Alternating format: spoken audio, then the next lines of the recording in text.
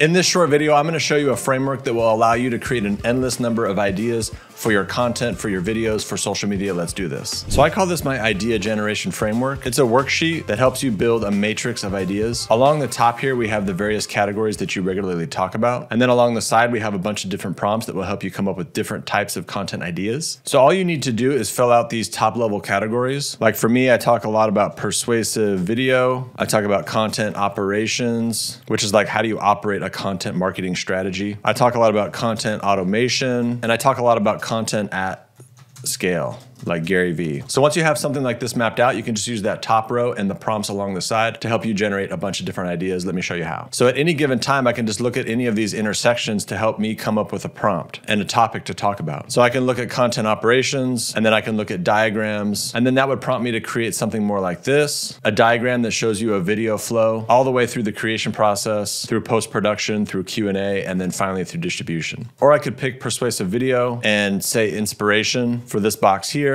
And then I might talk about how I used to be totally afraid of video, and now I'm using it to grow my business, and I've helped a lot of other people grow their business with video. So I can talk in depth about that inspirational story of going from afraid to confident on video. Or again, we could look at persuasive video and some of the myths around that. And one of those myths might be that if you create video, you will get clients, but it's really not true. The only way you get clients from video is actually if it's persuasive content. The content has to be good. It has to make people say, wow, I'm glad that I saw that video, and now I'm going to share it with my network. Or I could look at this column here where I talk a lot about scaling your content like Gary Vee and some of the myths around that. And the myth here is that you have to publish all this content across all the platforms. You really don't. You really want to master one platform before you scale out to all the different platforms. So you can see that if you map out your main pillar topics and then build out these different prompts along the left, it makes it easy to target in on these different boxes to keep inspired and create new content every time. Now, if you found this video valuable, make sure to check out the next video where I go in depth on how to create your point of view. How do you keep your ideas razor focused for your target market? And how do you create those pillar topics that you can use in your idea generation framework that we went over today? Check out the video. I'll see you there.